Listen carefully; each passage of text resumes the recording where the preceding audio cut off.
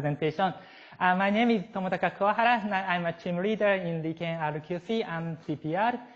It's a great pleasure for me to have this opportunity to talk about my work on the optimal light cone and digital quantum simulation of interacting bosons.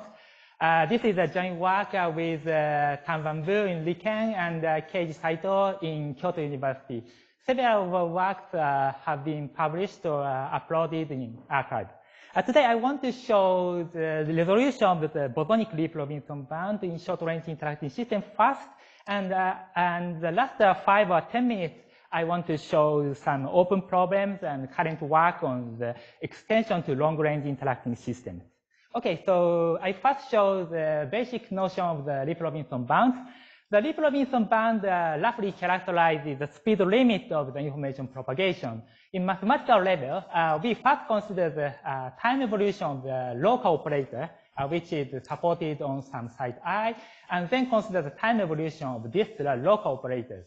After the time evolution, this operator spreads to the outside of the site I, and this becomes non-local.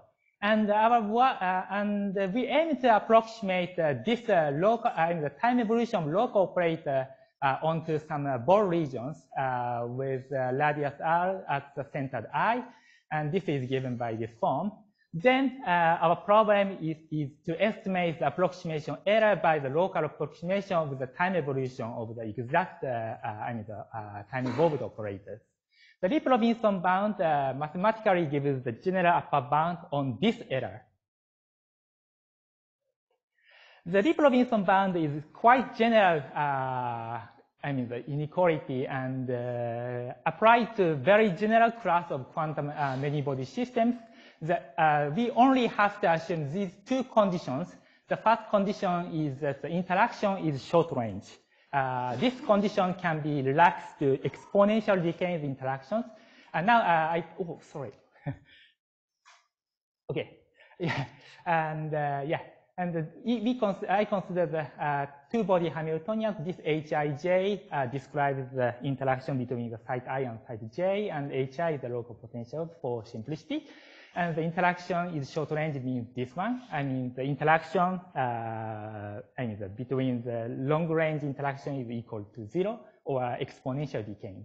And the second condition is local energy is finitely upper bounded. And this condition is also given by this form. And these two conditions are usually satisfied for very general class of quantum many-body systems, such as fermionic system or quantum spin systems. And the Lip-Robinson bound is described in this form by the the normal of the commutator inequalities, which is given by this form. And by using this commutator inequality, we also obtain the local approximation in this form. So if the the distance exceeds the bt, the approximation becomes rapidly better. But the problem is happens when one of the conditions breaks down. Unfortunately, these two conditions are not necessarily satisfied in practical setups, such as in the case of the cold atom systems. And our question is to answer what happens. How to change the shape of the effective light cone of the local approximations. In the standard Lip-Robinson bound, the shape of the effective light cone is given by the linear form.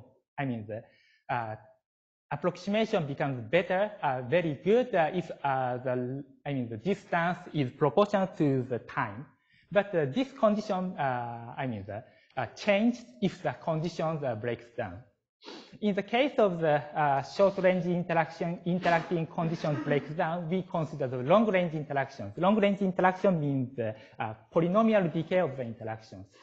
Because the interactions is long-range and every particle simultaneously interact with each other.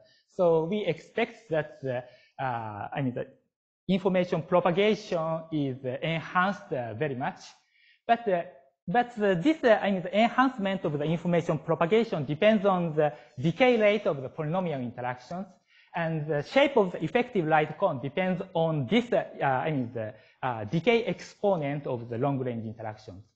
And this kind of, the complete, the characterization of the shape of the effective light cone has been achieved in the recent studies. And this problem is mostly completed. And the breakdown of the second condition is given, for example, in the case of interacting bosons. In the case of bosonic systems, all the bosons can concentrate on one side. And in this case, the local energy, cannot be, finitely upper bounded. And this kind of,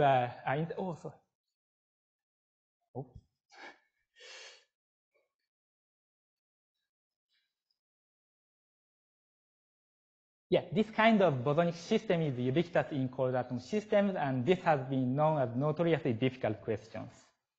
And our work completely solved this, the problems in the case of short-range interacting systems.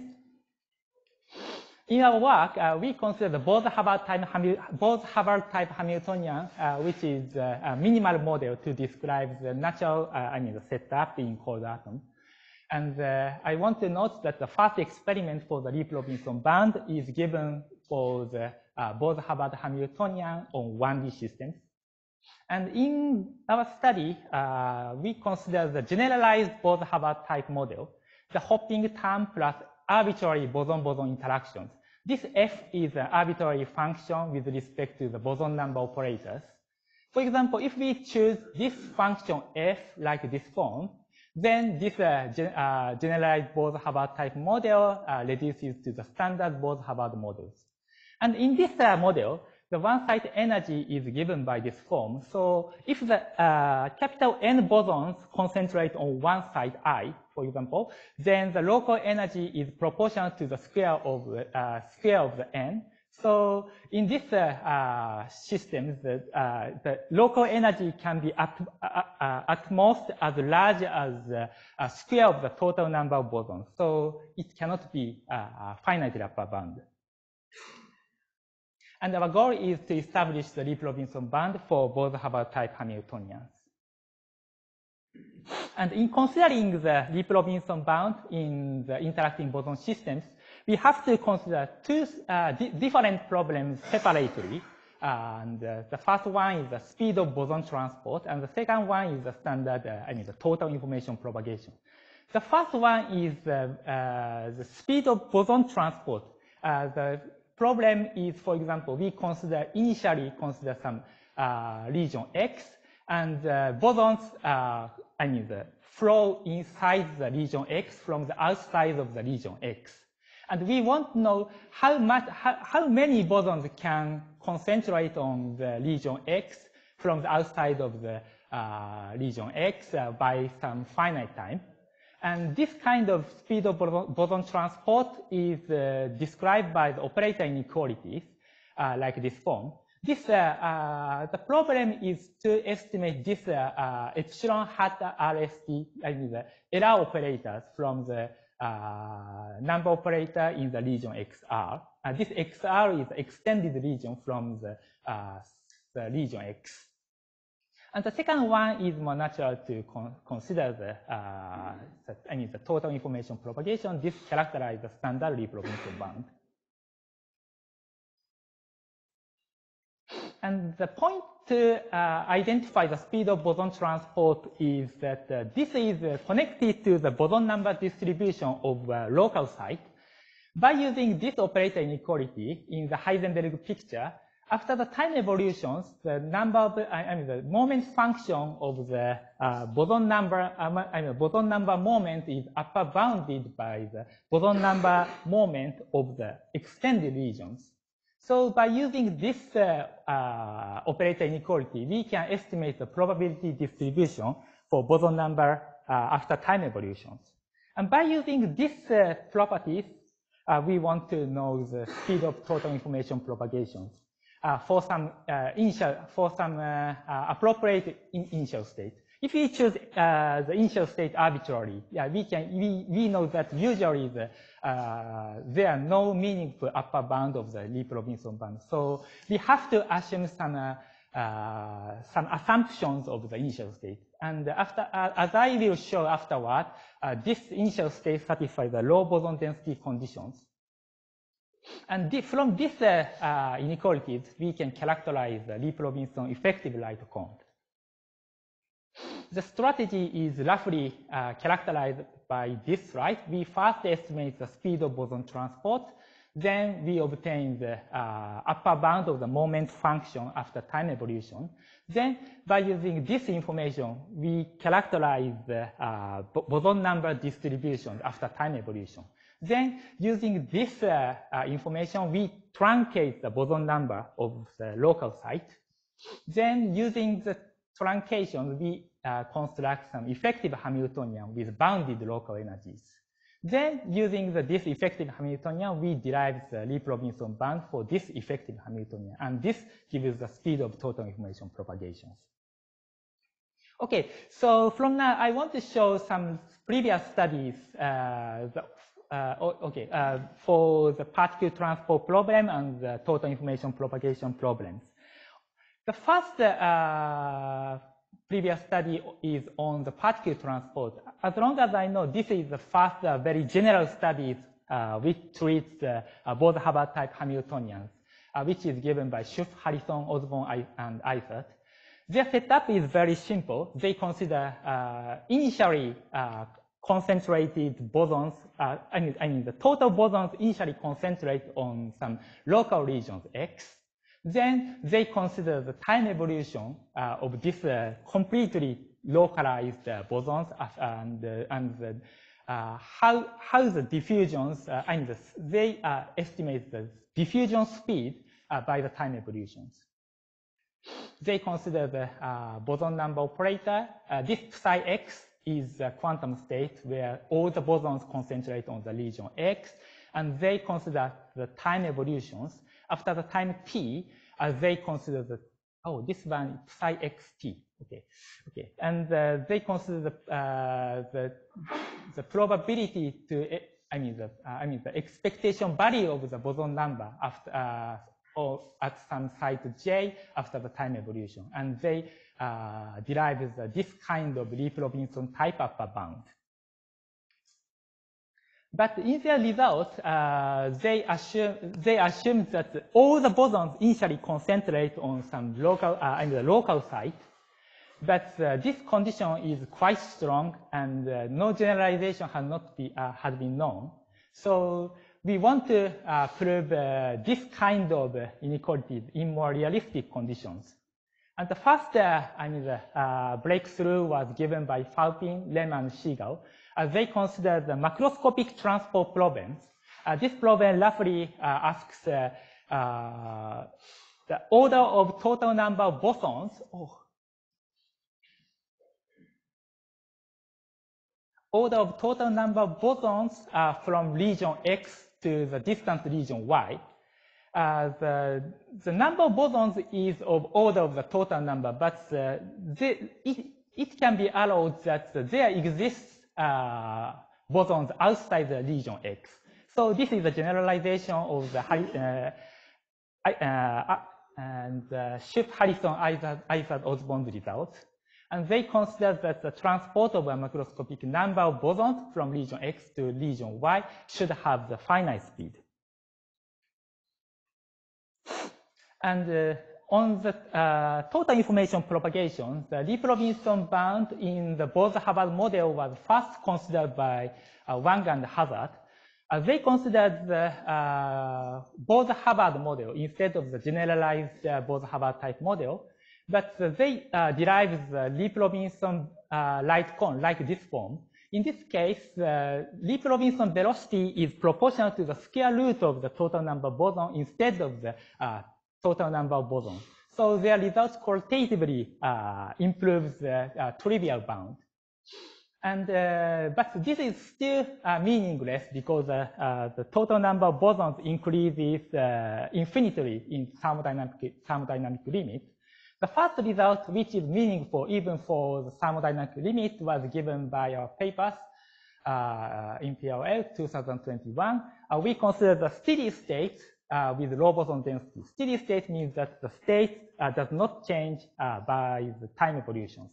And this state satisfies some low boson density conditions. For example, the setup as the MOT state. And under these conditions, we prove the Lieb-Robinson bound like this form. Then from this Lieb-Robinson bound, it gives a good approximation error for R is larger than T log square of the log T.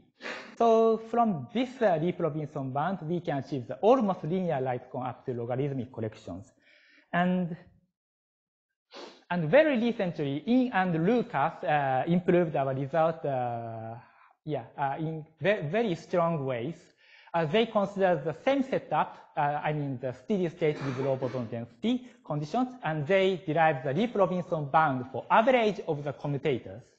And this Lieb-Robinson bound is exactly same as the standard short-range short-range spin system. So from this result, as long as we consider steady states, we can achieve the linear light cone for the information propagations. But this average of commutator is a bit weaker than the trace norm conditions. But instead, their result can be applied to 1D systems. In the case of 1D systems, the steady state condition can be removed. So from their result, if we consider 1D boson systems with a low boson density condition for arbitrary initial state, the linear light cone of the information propagation is rigorously proved. And I want to note that this kind of the difference between the average of the commutator and the trace norm is very important in considering the efficiency guarantee algorithm for simulating quantum dynamics, for example, using the Hastings-Cotard algorithm. And our new result is given by these two operator inequalities. The first one is the speed of boson transport. We generally derive this kind of operator inequalities.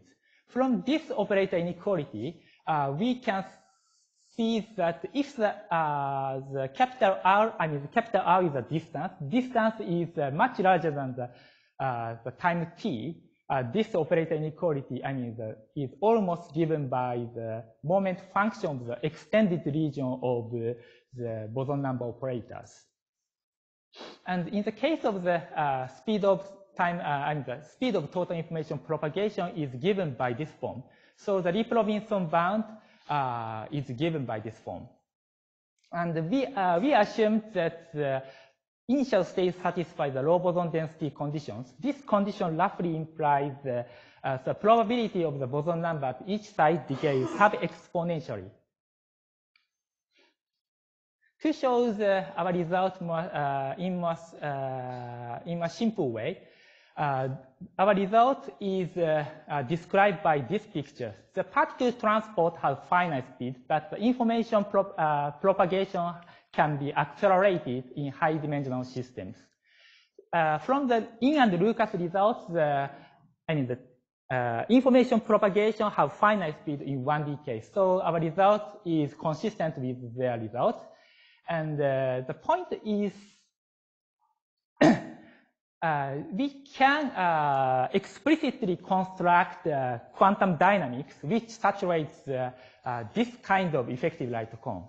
So the light cone shape of the t to the power of d is optimal. And the second point is this kind of acceleration never happens in the case of spin system of the fermion systems. So this characterizes a clear difference between the bosons and fermionic systems. And as one application, we consider the gate complexity of quantum simulations.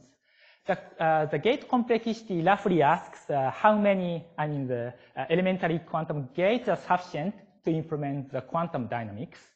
By using the technique of Hastings-Cotarill algorithm, we characterize a sufficient number of quantum gates up to some epsilon, error epsilon is given by this form.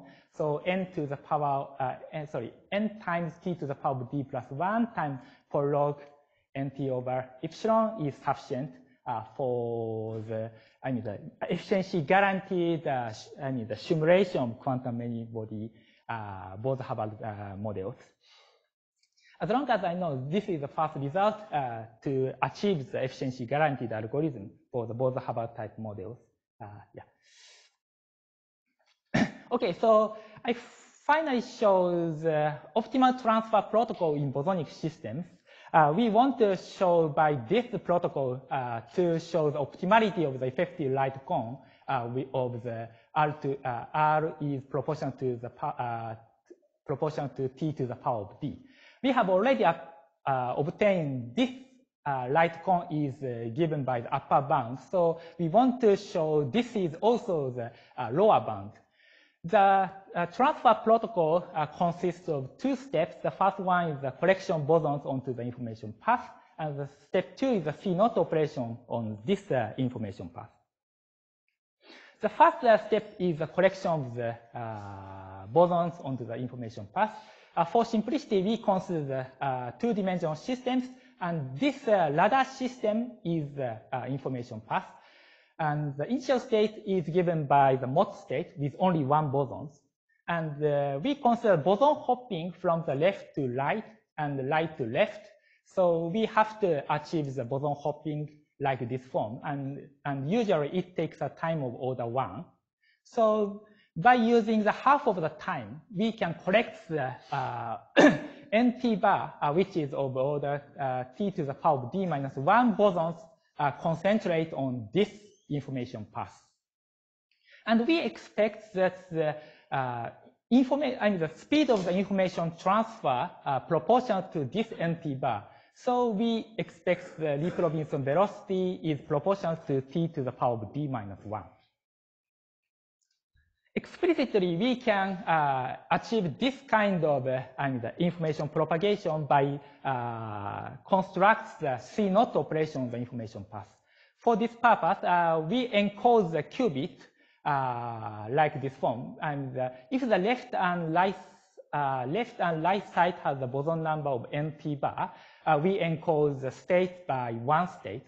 And if the left side has NT bar minus 1 bosons, but the right side has NT bar plus 1 bosons, we encode this state by 0 state. So we can achieve the C0 operation for J minus 1 state and the J state like this form. If the J minus 1 state is given by the 0 state and the NT bar minus 1 and NT bar plus 1, then we make no hopping on the J's quantum states, and the left and right side has no hopping. But if the J minus 1 state is given by 1 state, we allow the hopping between the left and right side on the J's lines. So by using this protocol, we can achieve the C0 operation. And explicit Hamiltonian is given by this form. By labeling the qubit, labeling the site by 1, 2, 3, 4, and by considering the two-body interacting, the Bose-Hubbard type models, this H0 is a free hopping. Then, this H and U is taken sufficiently large. Then we can achieve the C0 type, C0 operations by using 1 over NT bar time. So by using the latter half of the time, we can complement in total T times the NT bar number of C0 operations. And this is order T to the power of D C0 operation on the information path.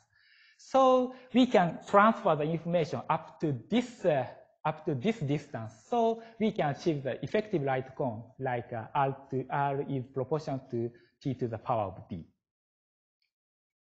Okay, so the summary of the short-range interacting system is given by this slide.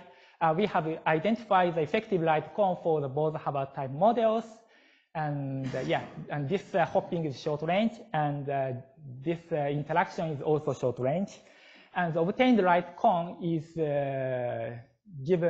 described by this picture. The particle transport have finite speed, but the information propagation can accelerate for higher dimension systems, and light cone is given by t to the power of b forms. And this is optimal in the sense that the explicit quantum dynamics exists to achieve this light cone. And we also characterize the gate complexity to perform the quantum simulation with an efficiency, guaranteed efficiency epsilon. Okay, so finally, I want to show the long-range interacting, the generalization to long-range interacting systems. But this is ongoing, and we are far from the complete characterization. Okay, thank you. We can categorize the long-range Bose-Hubbard type models. The first one is the hopping is short range, but the boson-boson interaction is long range. So this one is still short range, but this one is long range. And this kind of long-range interacting system is very popular in cold atom setups. And in this case, the problem is much easier than in the case of the long-range, in the presence of long-range hoppings. In this case, in the case of the short-range hopping with long-range boson-boson interactions, result one on the boson transport still holds even in the presence of long-range boson-boson interactions. So we can prove that the speed of boson transport is still finite. So we can also control the boson number distribution after the time evolutions. So by using this inequality, we combine the two techniques of the unitary connection technique. Unitary connection technique and the effective Hamiltonian theory technique. We can also achieve the, derive the Lip-Robinson bound with polynomial light cone for alpha is larger than 2D. If the alpha is smaller than 2D, the situation is the same as the spin system. So we can no longer obtain the, the polynomial light cone from the famous result by Min-Tran. And but this polynomial light cone for alpha larger than 2D is far from optimal. For example, if we consider the alpha to infinity, then the light cone shape is given by R is proportional to t to the power of 2D plus 1 instead of t to the power of p. So this Lip-Robinson bound cannot reach to the short-range interaction, cannot reach to the Lip-Robinson bound for short-range interactive systems, even in the limit of alpha to infinity. So this is not optimal. And the second case is the long-range hopping and long-range interaction. So we allow the long-range hopping between bosons. This kind of models is a bit unusual in experimental setup, but we can also consider this kind of models in mathematical levels. And in this case, the very bad point is that the result one no longer holds, and we have to modify this operator inequality. So we cannot use this operator inequality. We don't know the boson number distribution after the time evolutions. So the problem is much more difficult. On the macroscopic particle transport, we can prove that the light cone shape is given by t to the power of 1 over max 1 alpha minus d. So if alpha is larger than d plus 1, the macroscopic particle transport have still finite velocities. But if the alpha is smaller than d plus 1, the macroscopic particle transport can be accelerated. Macroscopic particle transport implies that the order of the total number of bosons transport from the region X to the distant region Y. So from this macroscopic particle transport result, we cannot know and upper bound the boson number distribution at local site. And very recently, the result on the microscopic particle transport, which generalized our result 1, has been obtained by Lem and Ruby-Liani and Zhang, which is satisfied for alpha is larger than 2D plus 1. So from their result, I expect that the polynomial light cone can be derived for these parameter regimes. Okay, so I finally show several open problems regarding the Lieb Robinson band in bosonic systems. Oh, that's okay. The first point is to prove better light cones in other natural setups, like in the translation invariance. In our studies, the acceleration of the boson, the information propagation comes from the concentration of the boson to the particular regions. But this kind of concentration should be prohibited in translation invariance systems. So we expect that under the translation invariance, we will be able to prove the linear light cone in general. But the problem is very difficult in mathematically proves generic translation invariance system. Now we have several results, but not completed yet. The second problem is to numerically or experimentally demonstrating this acceleration of information propagations. We consider several natural models which may achieve the acceleration of the information propagation, but at this stage, the study did not go well even numerically. So the point is how to construct a good model to achieve the boson concentration and the accelerating information propagations. And the third problem is more important, integrating the bosons and long-range interacting systems. So this, the breakdown of the two basic conditions, the finite energy and the short rangeness of the interactions. Maybe this is the final goal of the Lieb Robinson band study, and we have partial success, but far from complete characterizations. The studies of the integrating the bosons and long-range interactions has just started, and we don't even know what is the possible candidate for the optimal form of the light cones. So I hope this kind of studies will advance in the future studies. That's all for my presentation. Thank you for listening.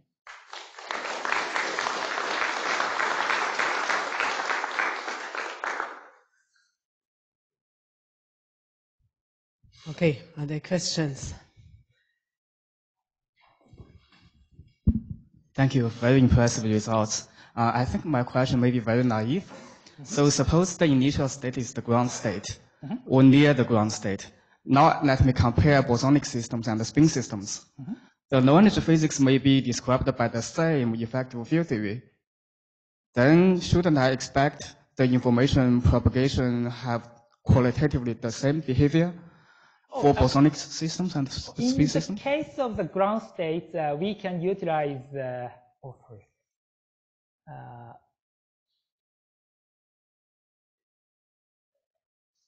we can utilize the result by Yin and Lucas or our result, the steady state, because the ground state is steady state. So any perturbation to the ground state propagate linearly with time.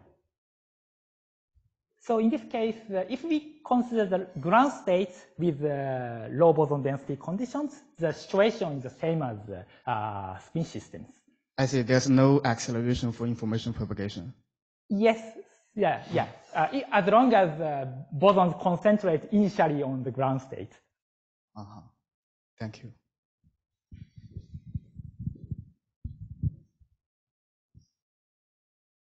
Any other questions? Yeah. Yes, thanks for the interesting presentation. Two questions. It seems that the interactions between the bosons plays a very relevant role in the speed limit. Yeah. Can you comment on that? Please. Okay. The point of the boson, boson interaction is quite important. For example, to achieve the boson concentration. this kind of boson hopping, is antisymmetric. So in order to achieve this boson hopping, we have to assume the existence of the boson-boson interactions.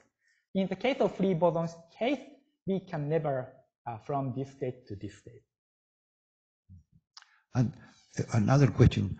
Do you understand why, for example, in 2 dimensions, the speed limit is larger than, or this is quadratic instead of linear? Do you understand, have some intuition of why this happens in a 2-dimensional system? The point is that the speed of the bosons proportional to the number of bosons on the local site. So if we consider the 1-dimensional systems with the average number of bosons is, for example, like capital Q, then the Lip Robinson bound is proportional to the capital Q, even in the 1-dimensional system. So if we increase the capital Q, I mean the one-site bosons infinitely, then the Lip Robinson bound also increases infinitely. So we want to, realize this kind of the, boson, the increasing of the boson number on local site dynamically, and this only possible in high-dimensional systems, because in 1-dimensional systems, bosons locally concentrate, but some regions have many bosons, but some regions have small bosons. So we cannot construct the 1-dimensional information path in the case of 1D systems. But in the case of 2D systems, we can construct this kind of information path with the boson number increases with time. So this is a very naive the intuition why the acceleration occurs in high-dimensional bosonic systems.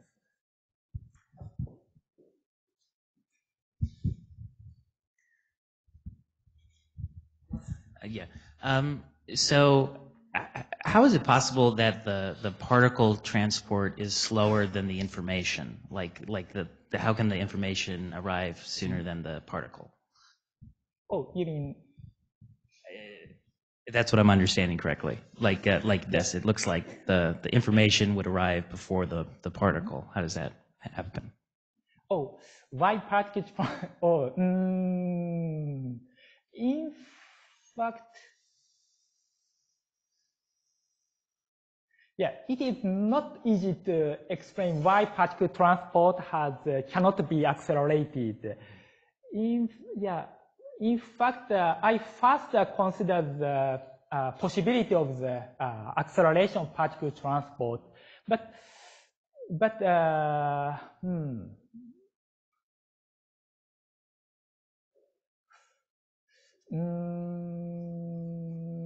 sorry, it's Wait, don't speak. No, I was just curious, is it related maybe to number fluctuations propagate differently than phase fluctuations, and those two things have different phase velocity? I don't know. I'm just wondering. And I think the information propagation also goes through the interaction, right? So, okay. Unless there are really super urgent questions still, you. No, I was just going to make a brief comment. Okay, let's have a brief comment. Okay.